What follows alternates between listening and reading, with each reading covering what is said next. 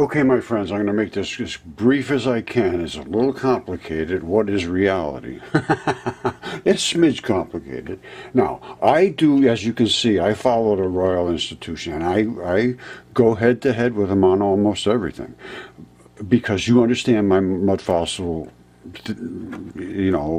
work. It's obvious that they're not right about geology, and they're not right about physics either, and light and energy, because I can show it. Now, he's made the claim on here, he's talking about what's reality, he's talking about the Big Bang and evolution and all the particles, and they kind of understand this and that, and there's a couple things they don't understand, but pretty much they got it down. However, he makes the claim, he's a physicist, he makes the claim nobody has ever seen the gravity particle, and I claim absolutely. And I have seen it, and I can show it to you right now. Okay, if you watch that whole video that the fellow is talking about, this is the dark matter right now, and that is the muon. This is the electron neutrino, which is exactly what CERN's looking for. Now, if we're going to be talking about reality, I'm going to get deep into this in a moment. But before I do, we're going to really talk about another phase of reality that can't be ignored. Now again, I don't mean to be disrespectful, arrogant, nasty, any of that, but this is reality, and it's being denied. That is a giant fish. I'm sorry, it's a giant fish. This is North Africa. You have Google Earth. If you deny this, that's fine, but come up and look at it for yourself. I'm not going to spend a lot of time. I have dozens and dozens of videos about this. That's the dragon's neck. That's his throat. This is the flashy stuff that goes down the side of the dragons in the parades. This is the runoff of the dying, decomposing body fluids, which are an effluent. This is the size of the dragon's body, runs all the way down to here. This is his tail over here, which is also decaying in the desert. And this stuff was written about in the ancient texts. Now, if we're going to talk about reality, we got to go from here first. This is never going to happen. Until you talk to me about this, everything else is meaningless. Now, but I also have evidence to support that dark matter does exist, and I've shown it, and gravitons exist, and I've shown that too. Now, CERN knows that this muon neutrino and electron showers exist. They don't know that they were originally together as one particle. That's the black ball, that was the white ball. When they come through there, they're just attached and everything's good, they're light.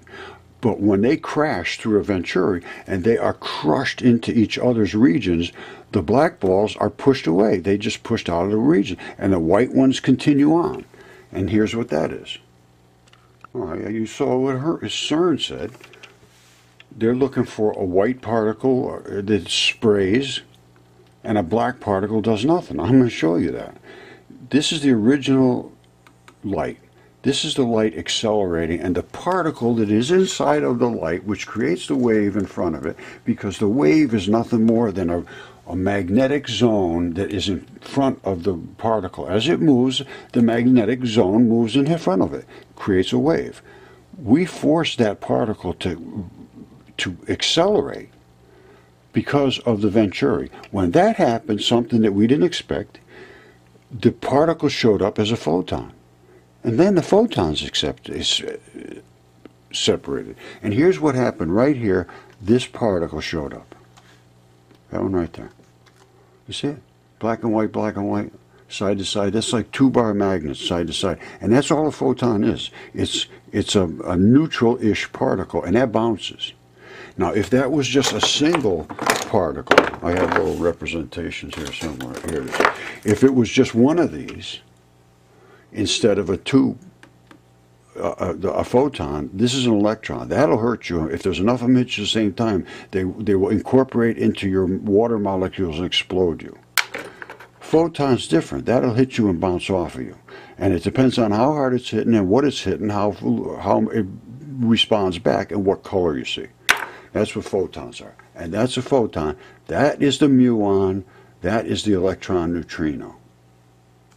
Now you saw what CERN's looking for, a muon and an electron neutrino. These things, they say, oh, nobody can find these. Well, I found them.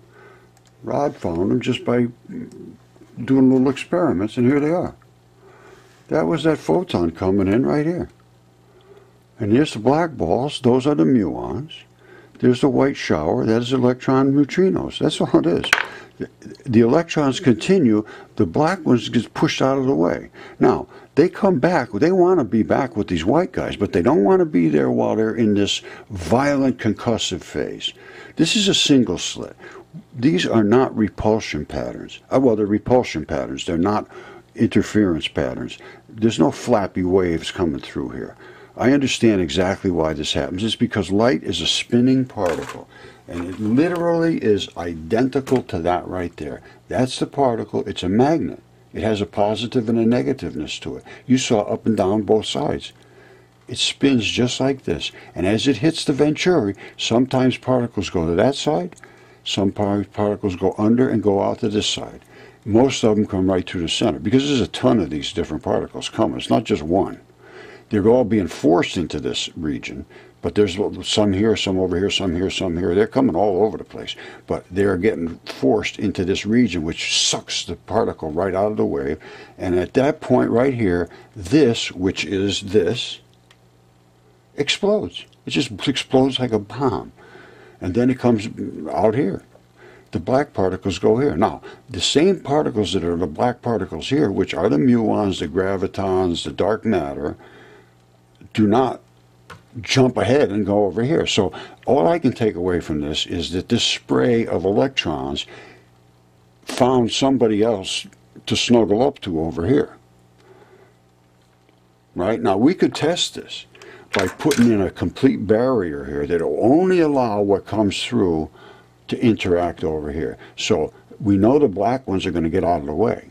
So they're going to stay on this side. The white ones are going to come through. If they find a whole bunch of black ones over here right away, we know there's a whole bunch of extra black ones laying around. And I'm sure that's what it is. And they say there is excessive dark matter, I believe now is what they're saying, then there is concussive white matter in the electrons. And I have no reason to dispute that. I'm seeing these things jump. They're trying like hell to get back to these white particles. They want to be snuggled up. That's their mission in life, is to pull these babies together, pull everybody. They're gravitons. So I have some pretty solid evidence here to present. And it's simple stuff. This can be looked at in a matter of a couple of days. There's no big scaling up here.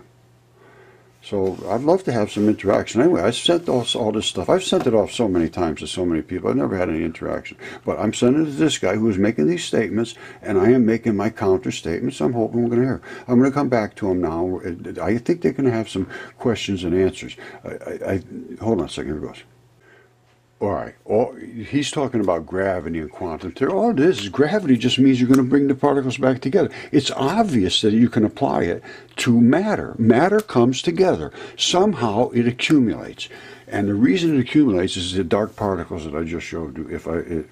I think I was in that. I showed you a minute ago. Here goes. Listen to this. Ready? So just as when you apply quantum theory to electromagnetism, you find that the electromagnetic field actually exists in units called photons, that the electromagnetic radiation can be thought of as made out of particles called photons. The quantum theory applied to gravity tells you that gravitational radiation should be made out of individual particles called gravitons. Now, the existing experiments on gravitational radiation, sensitive as they are, really are monitoring the effects of many, many gravitons acting together. We're working on, I showed you the single black balls. Those are gravitons. So you can't detect whether there's one more or less based on the response of the LIGO detector or any existing experiments. The existing experiment I just talked about was at the Venturi, keep all the dark particles this side, and if they come back in over this side, we know that they came from somewhere else, so they're laying around somewhere. They didn't just pop from nowhere. But there's hope. I think, and that's one thing I'm working on these days, is that there may be effects that are more complex than have been taken into account so far in the theory of gravitational radiation, where quantum mechanics really plays an important role. I think these could arise in the last moments of black hole mergers, which is one of the things that's studied at these detectors. And because quantum mechanics becomes important in theoretically in those regimes, I'm thinking hard about ways that might be accessed experimentally. All right, let me just make one statement. I know I probably said this about 10 times, but until you understand electron flood theory, the Bohr model doesn't work. They know it doesn't work. No way in the world does it work. This is the only particle that exists, and 1837 of them are equal to a proton. 1838, which is a neutral number, is equal to a neutron. That's all it is. And they maintain stability at these numbers. So your hydrogen, then you got helium, and then you got lithium, and so forth, goes up the line by these quantities, plus they throw in a couple of neutrons, and that's the only way that a nucleus can work with the electrons in its cloud formation. You can't have one gigantic positive and then have a couple little negatives and have them all equal. It doesn't work. It absolutely doesn't work. The electron flood theory works for every single application. You show me one that I can not show you. Show me any mystery that exists, and I can show you why electron flood theory can solve it. I mean, there's things that exist on the face of the Earth that I don't know how they got here, but I know that they're made out of molecules. But that's the future. At present, we have good theoretical grounds because it's the logical synthesis of quantum mechanics and gravity leads us to predict the existence of gravitons, but so far there's no direct evidence. Yes, there of the is. Effects of individual gravitons. Yep, there is.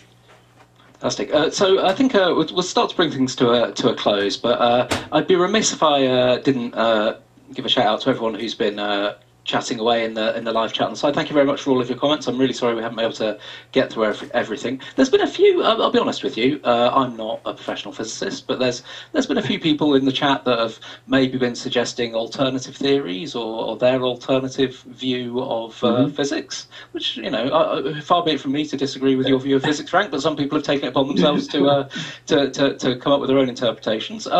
Somebody who's calling themselves the Time Lord says that the relativity and quantum mechanics seem incompatible because of the false belief that time slows down near massive objects. It doesn't. The measurement of time is slowed down. Now, I just wonder if you'd like to comment on that, and how would we know if it was the measurement or the thing itself? All right, I'm not going to go any further with this. This is all just nonsense because time slowed down. How the hell do you know that? That's ridiculous. I'm showing actual physical evidence that supports exactly what they're looking for, and nobody will discuss it. They walk around in circles in every single field in science because of people that have the microphone, and then they shut you off.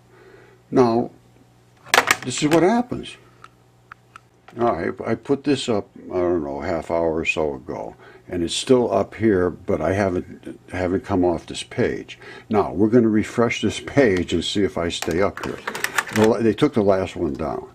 And this is the Royal Institute. They know who I am, I guarantee you that. Let's see if I stay up here or I am gone. Here goes, I refresh this. Boom.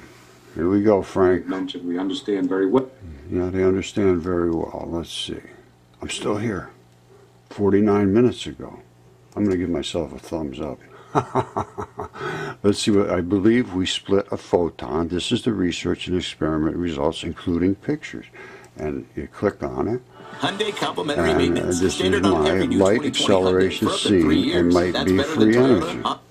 Was this particle, as I will show you. Now, let's see what they have to say if I stay up there. That would be really amazing. I did send it off to him all of my information. He's at, what hell is he? MIT.